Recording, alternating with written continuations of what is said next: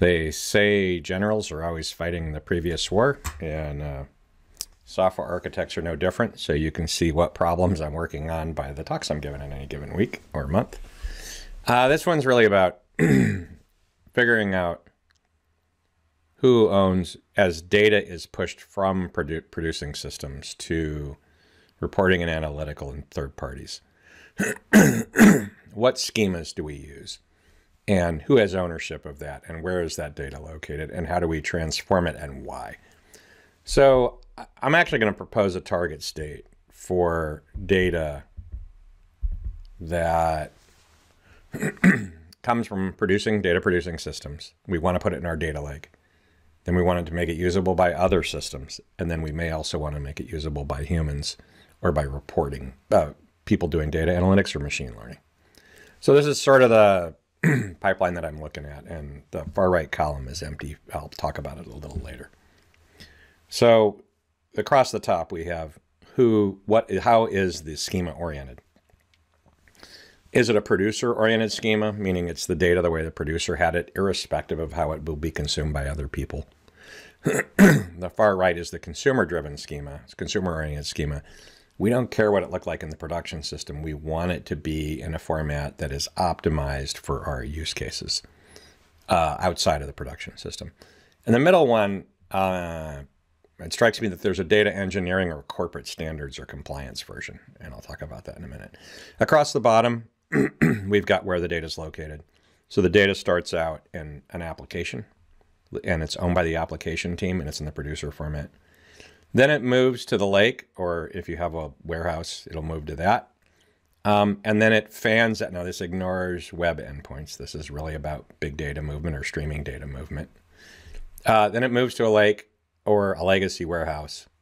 And then finally, it moves into the analytics space, and potentially it is made available to end users and reports or through some other mechanism.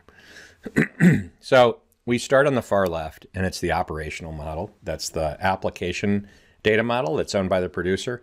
That data is extracted and sent to the lake, or basically to the data hub.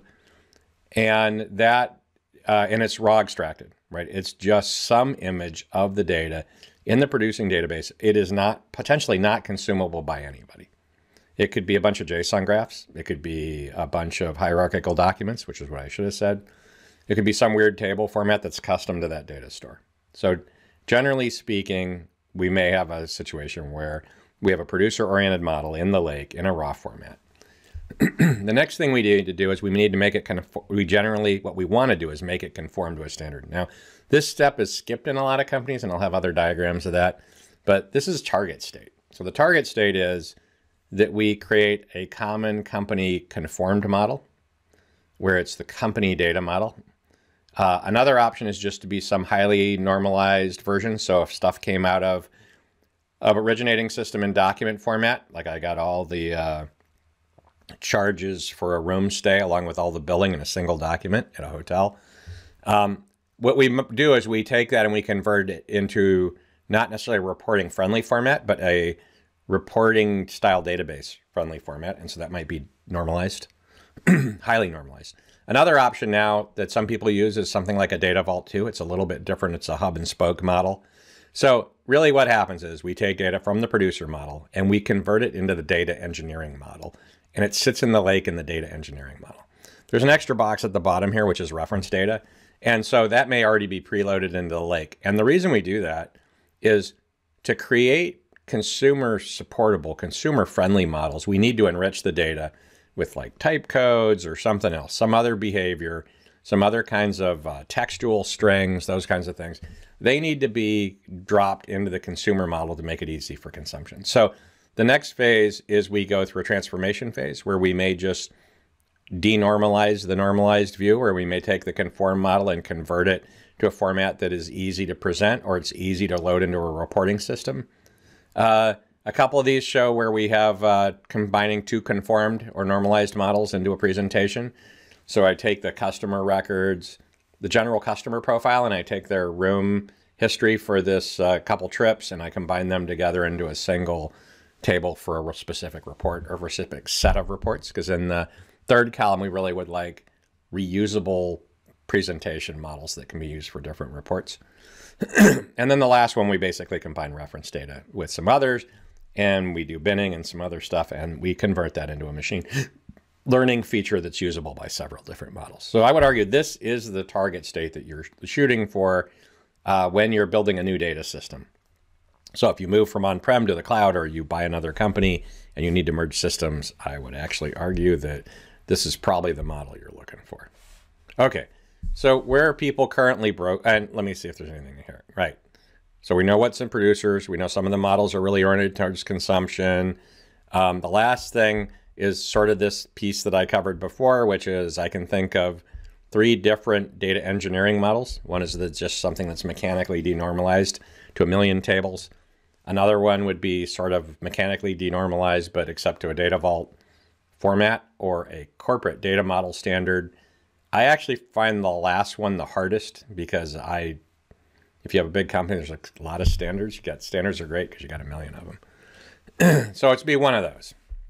So then, like, if this was our target state, what are the most common current states? So this one, you see this a lot. Nobody wants to build the data engineering pipeline stuff because there's no shared tech team.